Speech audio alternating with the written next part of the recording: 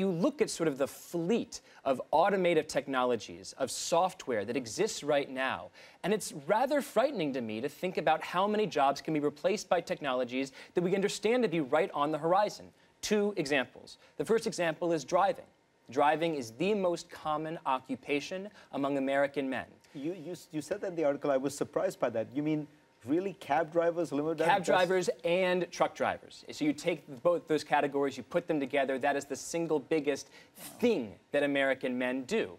Now, you're already talking right now about Google designing self-driving cars, about Uber taking all of these scientists from Carnegie Mellon to have their own self-driving cars. This is a serious threat to employment in the U.S. if you begin to have self-driving automobiles. Then you look at the four most common occupations in the U.S. economy. They are in order: retail salesperson, cashier, food and beverage worker, office clerk. All of these jobs, according to Oxford University, which has looked at the automatability of all of these occupations in the U.S., seem to them to be extremely automatable, either with technology we have right now, better checkout kiosks, better checkout machines, or with technology that's right on the horizon. So I do think that this time is different. We are not back in 1920 or 1950. This is a new horizon.